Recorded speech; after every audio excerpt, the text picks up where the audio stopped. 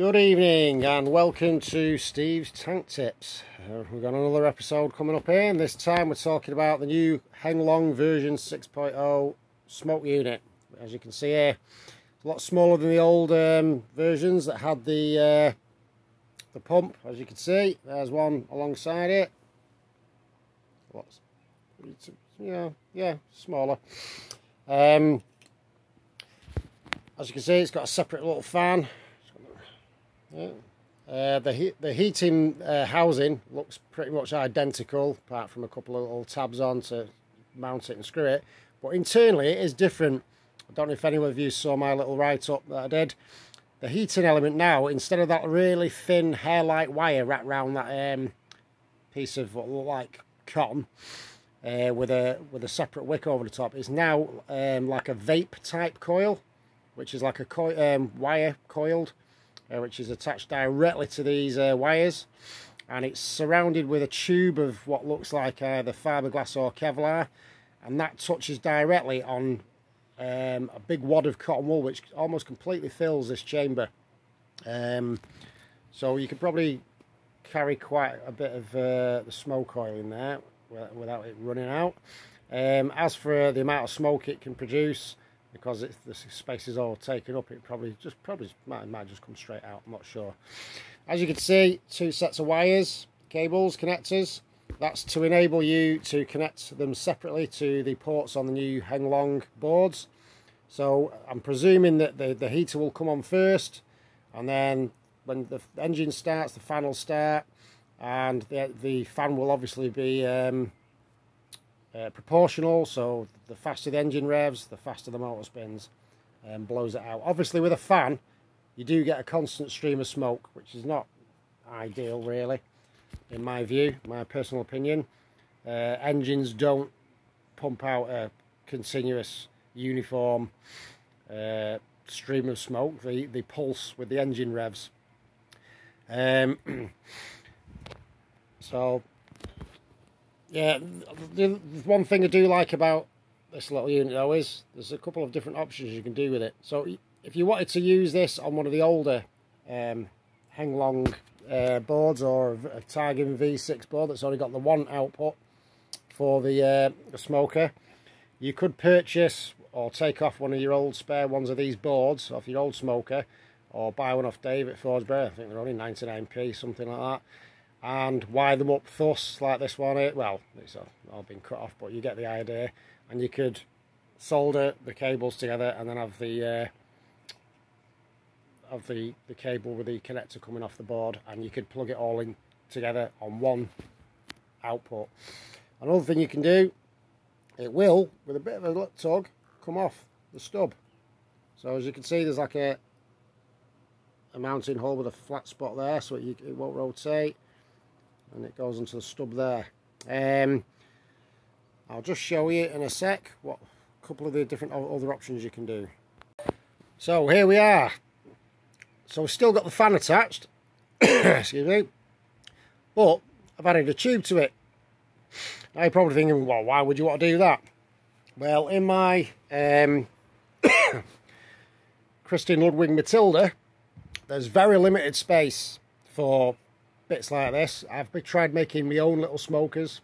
I'll go into that in a bit, which is a different option. But this way, I can still have the fan attached, but you can have it attached remotely in a different spot. You can also rotate it so it's on its side, so it'll fit in a slightly tighter space if the width of the gap is narrower. So you can make it shorter or longer, and it'll still work. You could have this at the front. You can have this at the front in between your gearboxes, and say like on the Sherman over there. Do excuse the mess, it's a bloody tip in here. And you can have the box at the back. So yeah, you've got options there, so you can make that as long as short as you want, and it'll still work, and it still forces the smoke out. That's a second option you can use. As we can see here, is the third option. I don't know if many of you are aware of acoustic smokers. That's where instead of a fan or a pump, if you've got a big speaker box like this, you can attach your heater to it via a tube, varying lengths, or you could just place it right next to where the hole is in the box, and have the hole corresponding here with a bit of a gap. That'll still work.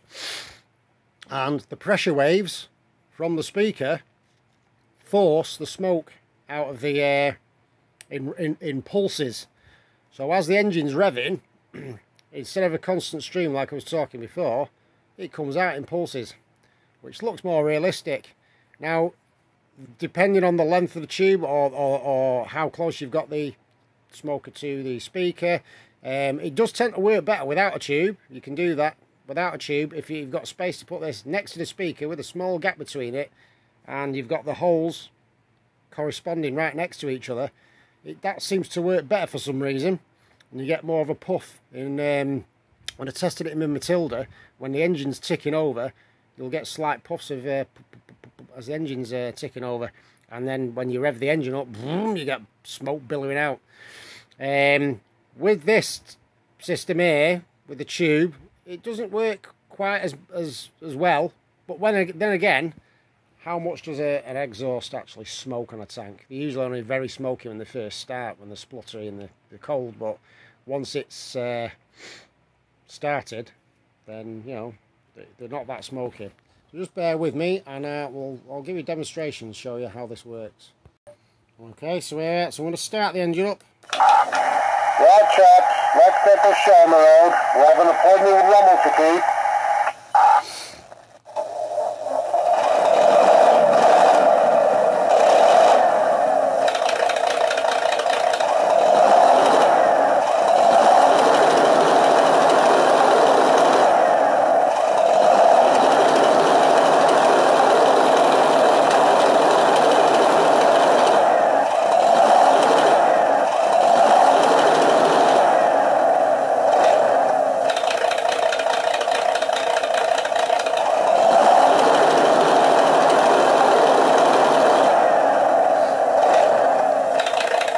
Also work if you had it connected to a machine gun.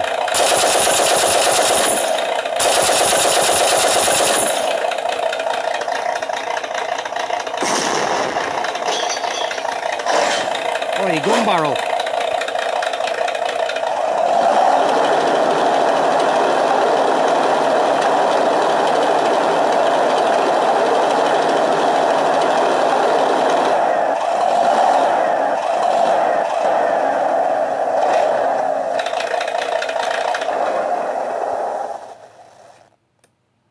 So there you have it. So it does work.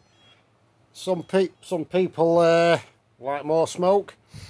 To be honest, if you want it realistic, you don't want to be going too mad. It's nice to have quite a lot of smoke when it first starts up, but like any engine, it would calm down after a bit. Like I say, I've tried using just one of these smokers off an older Heng smoking unit, like this one here. I've cut off, and I've placed it right opposite the here, and it works perfectly. So I hope that's helpful to you. Thanks for watching. Take care, stay safe, good evening.